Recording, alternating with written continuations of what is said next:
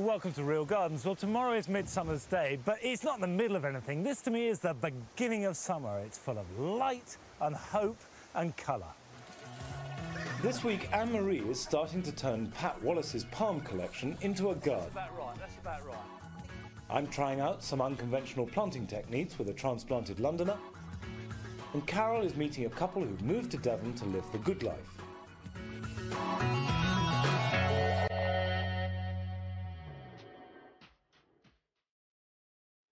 Adam Waterman was working at Huddersfield University when he met, married and moved in with Katie, who was a local solicitor, 5 years ago. Since then, they've been propagating like mad.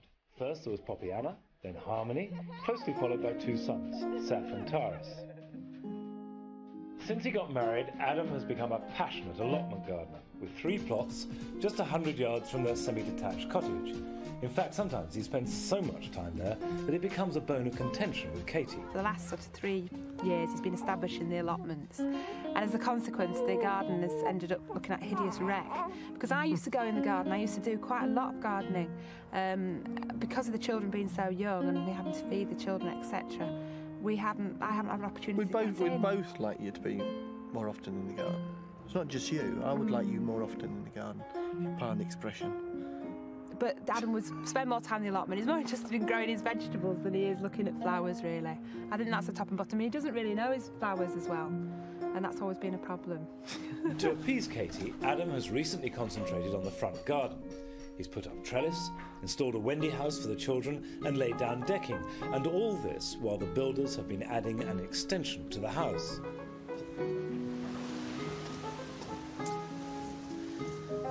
Did you lay this decking yourself? I did, in the last 3 or 4 weeks. And why have you got a whocking great Wendy house, almost as big as your own house? We've got limited space.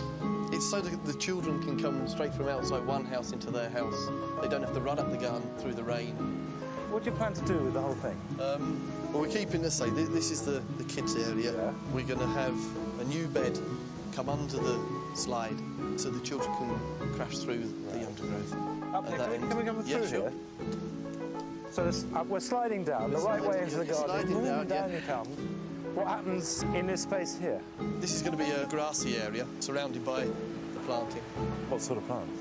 Plants that would cope with the wind that we get here, because the wind comes straight off the Pennines and hits this side. And how much say do you have in the layout of this? Oh, I've had quite a bit of say this year because I did an experiment last year on the garden, which turned out to be hideous. He put everything in pots, so this year I did have some input, and I'm quite pleased with what he's done so far. It just needs to be a little bit more organised, and perhaps we might get there. I do have a plan. In your pocket? In my pocket. Have you seen this? Have you all agreed all this? Yes. Oh, it's very nice. Wendy house, decking, large boggy plants, slide, grass and lilies in the corner. If we start moving things around according to the plan, at least I can get an idea of what it looks like, even if, you know, you're then going to take weeks to plant it. But he likes it too. OK, fine. Let's move those lilies. Okay. Over the next few weeks, I'm going to be helping Adam to create a jungle playground in the front garden. But before finalising the design, it's always a good idea to move the plants about to see how they combine together in their new positions. Now, these squashes look good. They go along this trough. OK. We can put these in if you want. If you fancy it, we can put these in. Yeah, no trouble at all. I love planting. The squashes are a mixture of edible and ornamental varieties, which will scramble over the trellis and cover it in a dense foliage, with large fruits hanging down over the tunnel. Right, you're going to need a lot of water on this, aren't you? Are you going to mulch them or not? Yeah, I'll get some compost off the allotment. Talking of which, I really want to see your allotment. This is all fine and dandy, but I've been dying to go down there. Yeah, well, you can come along, yeah. Can we? Yeah, okay, definitely, come on, let's go there. With a wife and 4 children who are all vegetarians, Adam is keen to produce 90% of the family's vegetables from his 3 allotments. He uses established organic methods with raised beds covered in agricultural paper. If I either plant through the paper, or with potatoes, I'll plant underneath it. Is the whole thing organic here? Yes, yeah, right. yeah. All raised beds, you never tread on them? Never tread on them. And you keep them covered by this paper mulch all year? Yes, it will last 1 season. Right. I'm curious to see how Adam makes one of his raised beds from scratch. So what's the process? You double dig that, do you? It was double dug 2 years ago. Each year it's a question of putting a bit more compost on top and letting the worms do the job, not me. Well, let's start doing it. So what's the first thing we need to do We need to mark out the 12 before bed. All right, OK. Now, how wide do you have your paths? It's about 18 inches. Oh, I like the word about. About 18 inches. Is that good enough for you? That's good enough for me. You can be a bit too poncy, can't you? No, I can't. I can't possibly be too poncy. What do your neighbours think of all this, all the other allotment holders? A little unconventional. You're a wacko? Yeah. Yes, Wacko's good. Right. With the bed marked out, the topsoil from the paths can now be shovelled on. This might only raise the level by a couple of inches, but there is more compost to come. The paths are then finished off with lengths of permeable horticultural fabric to suppress the weeds, which in turn is covered with a layer of bark chippings. Adam has already cut the wooden planks that make up the sides of the bed so that they just need to be screwed together, with a length of leaky hose buried just below the surface, and this will be later connected to a water butt. This is really just composted manure, isn't it? Yeah, it is, but up here the ground likes it.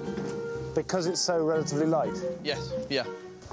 Right, and then the paper simply sits on there. And how do you fix it? All we do is lift the end of that bed. The whole in. caboodle? Yeah, yeah. OK. That will then then lower that down. one. Yeah. Oh, yeah. And then I'll do the same. OK. And then you just wiggle the bed. Now, are you convinced entirely by this paper? Yeah, it's a system I would not change. I might adapt as years go on, but I would do it every year now, yeah. So what are the virtues? It reflects light, it conserves moisture. Because it's watered underneath by pipe, it creates a drier atmosphere on top, so the slugs don't like it very much. It prevents weeds. Makes me Fair enough. OK, let's plant into that. Excellent. Right, these are 2 kales. Right. There's a... let's Black see. Tuscan cabbage, that looks like. Yes, Have a look now. Cavallo Nero, yep. There's the Uncle Bert's purple, and then there's a Brussels sprouts. Now, do you know the difference between a Brussels sprout and a bogey? Go on. You can't get a small boy to eat a Brussels sprout. I could never have a no-dig system, apart from the fact that I don't think it works as well as digging. And I, agree to differ with you on that. Yeah. I need to feel the soil. I need to dig it. I want that intimacy. I can feel how wet it is, how dry How it many is. times do you need to know your soil? Oh, daily. Daily. Oh, all the time. That looks good. Yep, good start. To extend his growing season in the harsh Yorkshire climate, Adam recently lashed out £500 on a polytunnel. Oh, it's big, isn't it? Lovely, yes. Good for out the wind and out the rain. So you've got the same raised bed system. Yeah. I mean, it's as though you've put a bit of polythene over a piece of the allotment, isn't it? Conceptually, it's not a greenhouse. You grow as you would grow crops outside. Right, and you've got the same irrigation underneath, have you? Yeah, it just connects straight up to a water butt, yeah. Right. So what have you got in here? You've got a few onions. A few, yes. These are my Kelsey onions. First time I've grown from seed. And then you've got peppers and... Yeah, I've got peppers, aubergines, custom marrows, courgettes, lettuce, corn, carrots. Do you think you're going to have any problems with this variety of crops inside here with humidity?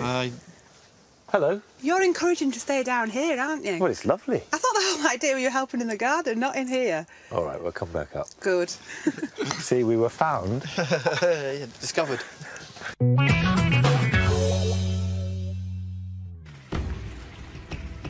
Pat Wallace is a London cabbie with a passion for tropical plants, but unfortunately, he's just broken his leg. Which means that his wife, Sandy, now has to do the hard labour in their small Islington garden, and it's currently chock-a-block with Pat's collection of palms and tree ferns. But Pat's stunning plants are not displayed to their best advantage. He's made the common mistake of stuffing his garden full of interesting plants, but without an overall plan. He needs Anne-Marie's help to turn the collection into a garden, even more so now that he's laid up. Well, I've got to ask, what have you done? I've done it while I was on the job. Yeah, like, what do you mean? No, I was driving the cab, I went to pick a passenger up. I fell up the top step I took them to work, drove home and fainted. So it's definitely broken Oh, then? yes, very much so. Oh, God, well, that's it then. You're not going to be doing any work, are you, for the rest of the summer? I've got you here and I've got Sandy. Yes. I think that'll work. That's going to be a nightmare. Lovely. I'll sit in the chair and direct and you do the digging. Got a lot Well, of we do ideas. have to think about a design, don't we, really? Because although you've got all the plants, they've kind of been chucked We in, have haven't got they? a design. We've got Oh, a plan, right. yes. haven't Oh, we? that's good, isn't it? What I want to do is cut the shed in half. Pat's ideas for the far end of the garden include a number of new design features. Oh, wow, that's nice, isn't it? Have you painted this? No, I wish I could. Sandy wants a small terrace with a mosaic floor in the style of a Roman ruin. But first, we need to do some basic reorganisation. You see, for my money, there's far too many specimen plants just rammed in here. And you really can't see them, can you? I mean, it's just a strip of gorgeous palms. But they're all jostling for attention, aren't they? And you can't see them. I mean, some of your favourite ones are just vanished, haven't they, here? Yeah, that's right, yeah. But where are we going to move them to? Well, this side has got a lot of plants in I don't like. In a small garden, when something's not working like this, 120 quid, you've got to throw it away. It's like a tale, isn't it, that? It's a waste of time, isn't it? It is. There's loads of plants that don't Same fit. as this as well. That doesn't really... I just like the flowers on it, but it don't suit. Yeah. We could strip out all the plants that don't work in this garden, and there's quite a lot this side. What about that area there and around the back of the pond as well? I mean, there's space there, isn't there? Well, we could get some of the jelly palms over there. And there's that yucca there, so we're going to Lovely poke our eyes out and break our backs. Really spiky. You've got to be really careful with that one. But it's a good idea. Just organise it a bit better, eh? You're on. Yeah? We need women in this garden. Girl power. Go on then. Step one is to be ruthless about getting rid of some of the plants that don't fit into the tropical theme. Where do you want it?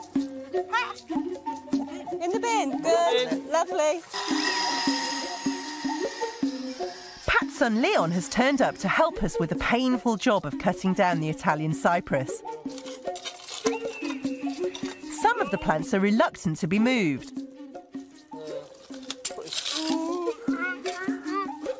Now, we've got to get the stump out of this cypress tree. While others are surprisingly easy to get out. There you go, see? Ah, Big girl like you. look at that. Not easy. You need a big girl. You'll be a big girl in a minute in the pond. We've got some space. I know, it's good, isn't it? Wow. And I think we should really hold on to that space that we've got now and start with small plants at the front here and then raise up in height and texture and colour. So we've got a big sweep of plants going up to the Trachycarpus there. And I also think you should have a bend in it, Yeah. so we can't see the back of the garden. Yeah, if we bend the path round so that it's a real sort of arc, so the whole garden isn't just here in your face as soon as you walk in, you won't be able to see to the back. So it's two very simple things, but you'll be able to see things better.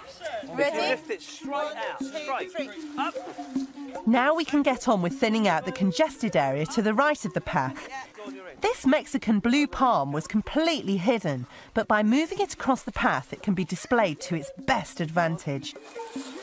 That's about right, that's about right. Up. It's all right for you to say up. Not heavy, is it? We're also moving these jelly palms into a new, somewhat hazardous position on the far side of the pond. Leon, watch the spikes behind your back. Ready? Got it. Just watch them spikes, Leon. Now, with the jelly palms beautifully displayed on the edge of the pond, the final stage is to use some of the smaller plants to reshape the path. I think the pittosporum here, I agree. Would be nice. I think we'll use the other two, but I'm not quite sure in what order. This canthus could go about quite tight there. Get a mix of the leaves. Yeah. What about And the then waggy? the Xanthidexia could go here and the waggy in between. How about out a little bit, because we're going to get a curve in the path, aren't we? Yeah. Nearly all of Pat's plants are in pots. This means lots of watering, but it makes it much easier to rearrange them. Don't worry. How about the lily? Xanthidexia, definitely. And I'll tell you what, I wouldn't mind trying. There's a space. We could use something Cycad. else. There's a cycad up there, like trying the ground. I've had that about 10 years. That came from Tenerife. No way. So I think it's time it went in the Space ground. that out a bit. Now we're getting towards bendy. That's much better. Do you Lovely. think? Ah, you're starting to get a garden now, Pat. Yeah, look, that looks really nice. I think we still need a bit more Space curve. there, isn't there? A bit more curve, That yeah. Guadalupe would really, really pick up Yeah. that green, wouldn't it? That of the would, that lily? would, yeah. Right then. This is Girl lovely to lifter. watch.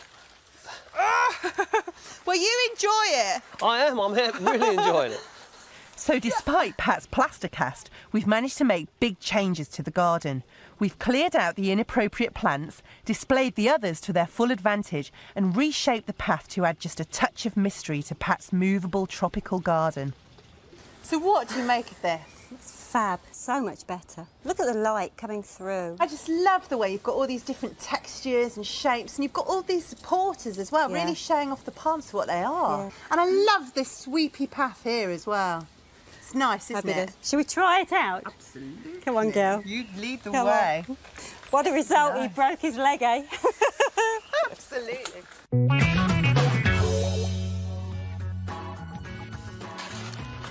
After the break, Carol Klein is with a couple who combine their gardening with looking after greedy sheep and affectionate goats.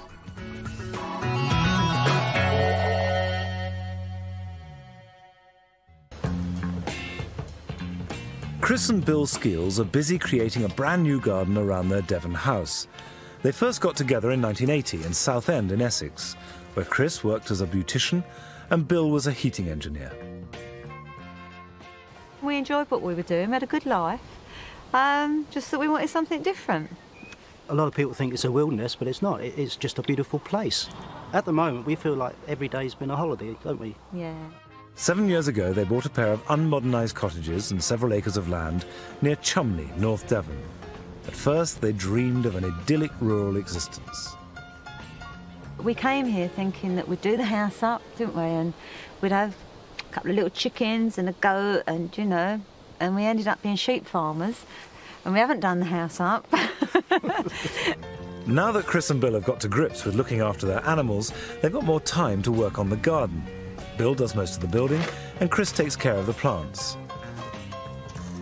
I became a gardener when I gave up smoking. I got some seeds, and these first little set of seeds went in the airing cupboard, and they grew. And that was it, I was hooked. Over the past few years, they've made a lawn surrounded by trees and shrubs on the north side of the house, and recently they started work on landscaping a more formal area on the south side, where they can sit out in the summer. With such a large area to fill, they need masses of plants. Carol Klein is here to help Chris raise her own. Oh, it's big, isn't it? It's huge, isn't it? So much to do. It's going to be a lot of hard work. Well, it's already been a lot of hard work. It looks like it. We've had someone in and we've got a bit of a plan about this, and Bill's been working really hard doing it. I can see somebody else. I love this change of levels. Yeah, this is really nice. Bill's just finished doing this. We had no idea it was going to be this nice. Beautiful. I'm thrilled with it. Bill hasn't stopped at the decking. Now he's busy making a plant propagator, a heated box for raised seeds and cuttings. What do you think of it? I think it's brilliant. It's absolutely wonderful. I've got one of these, but it doesn't look as posh as that. This is only decking material that I've used, and I thought it looked pretty on the outside. What happens then? What do you want me to do? Well, we're going to lay this in the bottom of the propagator to keep the damp away from the timber. If we could pin it around the sides. Has she never had one of these before? Chris, no, she takes them into the bedroom. Above the radiator in the bedroom. Yeah? Chris gets very excited about her seedlings. Does she really? So now she's going to have to get excited in the greenhouse instead. That's it. Now we're going to lay in 2 inches of sand. Right. It's heavy, isn't it? Well, very heavy. And it's hot. Do I get to play then? That's it, we play sandcastles now. The bottom of the box is filled with coarse sand, which will make a bedding layer for a soil warming cable. Right, that'll do. I'm taking with a cable in now. Right, we'll put the cable in. This cable, which is thermostatically controlled, will give out a low heat, which will encourage seedlings to germinate and cuttings to form roots. Keeping approximately 3 inches apart. I don't know what 3 inches looks like. Well, that looks like 6 to me. I never was very good at measurements, never mind. The cable is covered with another layer of sand. Seeds and cuttings will go into trays on top of this. No, it looks right for some cuttings, doesn't it? That looks fine. Well, that's down to Chris. I've done my part. I've built the bench. Can I go and find her and leave you to tidy up? That'll be fine. Lovely. Bill's made you the most fantastic propagating frame, and I think we're duty bound to fill it up. Come on. To make lots of new plants for the garden, Carol and Chris are going to take cuttings from one of Chris's favourite shrubs in the border alongside the lawn on the other side of the house. This white cistus. You look at the new growth on this. This would make superb cuttings. First of all, your first thought is for the bush itself. So if you cut down there, you're leaving that bud there, and you're not going to damage that growth that you've left behind. And then we can take 2 or 3 from that. You got your bag? I've got my bag. If not, they wilt, don't they? Yeah, they do. So I prefer this than going down the shops and buying them. Yeah. Mm. And we haven't taken anything that's got a flower head on it, have we? No, we don't want any flowering shoots at all if we can avoid it. How do you know now is the right time to take a cutting? Cistus work best from softwood cuttings, and that's just what this has got at the moment. Lots of sappy new growth that's very bendy. I think that's just about it. I think we're in danger of denuding it otherwise, and we want to leave it some new growing shoots. Come and look at this. Oh, do you think he'd make one for me? Gosh, he has been busy, hasn't he? Really posh. What kind of compost is this, Chris? It's a multi-purpose one, but it's peat-free. Great. So I'd like to try some things without peating. Yeah. So I thought I'd give this one a whirl. I'm all for that. And you've got a presser board too, have you? Yeah. There you are. Wonderful. So if you just cut underneath that second leaf node down, strip the basal leaves, because otherwise they'll just sit and So that's rot. the big leaves? Yeah, these big leaves that are just above that leaf node. Yeah. Yeah. And then nip the top out. Right. Why? Because if you don't, even if the cutting produces some roots, it'll just grow straight up. So you'll just get one long tall shoot, and what you're after is a bushy little plant. Right. So you always nip the top out of your cutting. Chris is using a hormone powder which is supposed to stimulate the seedlings to form roots. I'm going to do a little experiment. So I'm going to have half a tray without hormone powder. Yeah. And then the other half I'm going to have hormone powder. Right. And then afterwards I shall see which ones come out best. Yeah, providing we remember which way around the tray is. Well, I mark my tray. I always put no H on it. Oh, do you? I do, yeah, because I've got such a short memory. Right, and there's my label. No hormone and hormone. Great.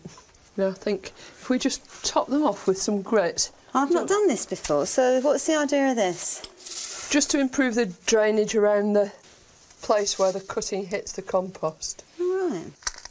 All these cuttings will be ready for potting on individually this autumn. You'll have nice warm bottoms in there and they'll root in no time at all, hopefully. Well, I think that looks really pretty. It does? It's probably the prettiest cuttings I've ever took.